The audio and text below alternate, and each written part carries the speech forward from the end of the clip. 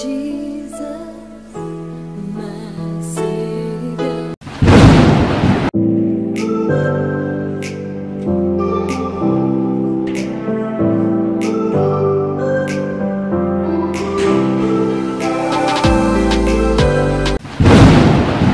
Good day mga tol.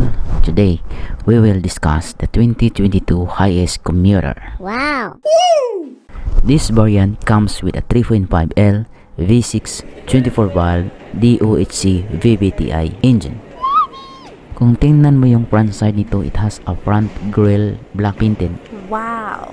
It has halogen headlamps. This uses 16-inch steel wheels. It has full black side mirrors. Wow, tingnan mo yung interior guys, napakaganda. The door handles is black. And ganyan lang, slide lang natin. Ay typical van. One thing I have to correct this portion is that you have to push this door fully so that it will not come back directly. Oh, napakaganda ng loob nito guys. So, see, tingnan nyo. All fabric seats. Pero the best. Wow! Ang output nito is 277.6 HP by 6,000 RPM. Ang torque is 35.8 kgm / 4,600 RPM. Fuel efficiency nito is 9.1 km per liters. Wow! Front seats for 2 people separated. Rear seats 11 rows. Rear seats 11, 4 rows, 2 plus 3 plus 3 plus 3. This is 1, 2, 3, 4, 5, 6, 7, 8, 9, 10, 11, 12, 13 seaters guys. This is a 13 seat. See, napaka. And really, it's too spacious inside. Semi-reclining seats. Central and power door locking. Power windows. And have huge space from the front. Front heater, front 3-point seat belts, rear 3-point seat belts. When it comes to safety features, it has anti-lock braking system. It has a brake assist also, dual airbags, vehicle stability control, emergency stop signal, traction control, hill start assist control, tire inflation pressure warning, and rear fog lamp.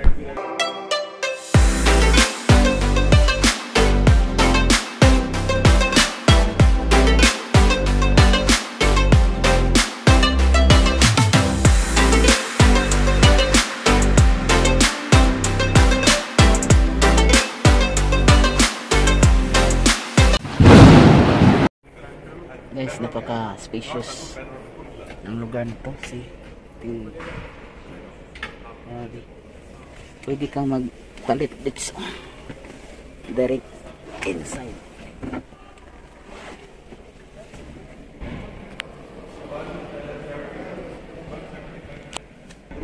In terms of entertainment system, mayroon tong AM, FM, CD, auxiliary, USB, Bluetooth.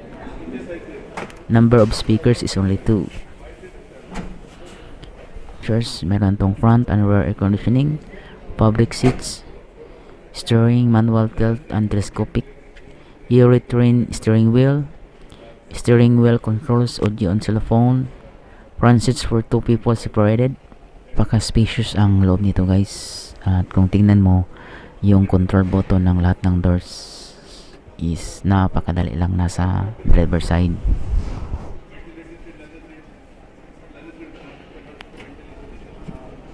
Manual transmission to guys. Ang fuel tank capacity nito is 65 liters.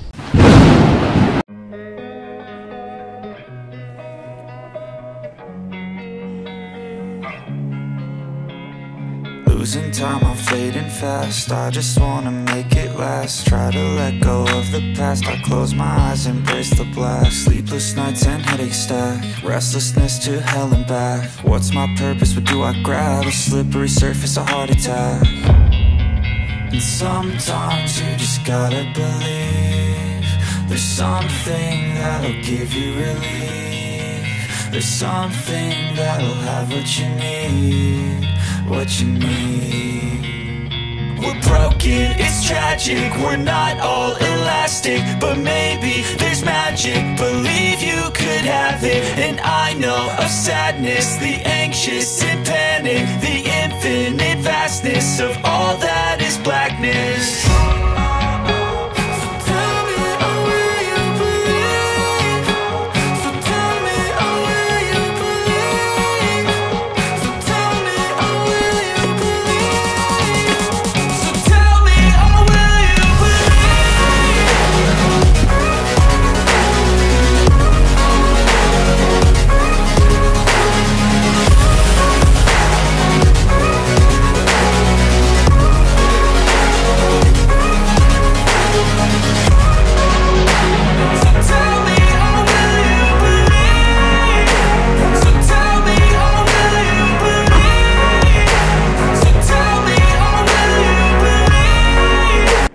High mount stop lamp, rear window wiper, and rear window defogger.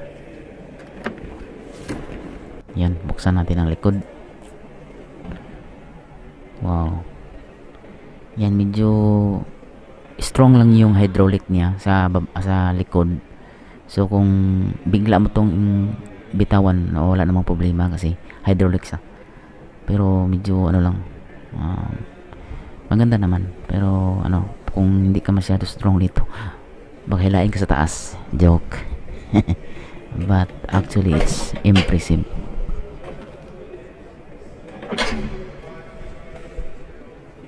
It has an emission certifications of Euro 4. The best guys, it's Euro 4 already. It has a transmission of 6-speed manual, and it has an options also of 6-speed automatic. Front suspension ito is MacPherson strut suspension. Rear suspension is left spring rigid.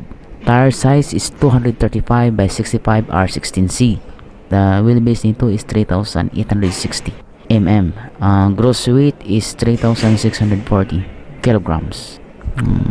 Ang curb weight is 2,540, while itong variant ito is 2,530 GL model.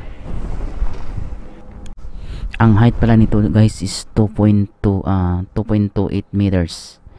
Then mayroon din itong width na 1.95 meters, at saka may length na 5.915 meters.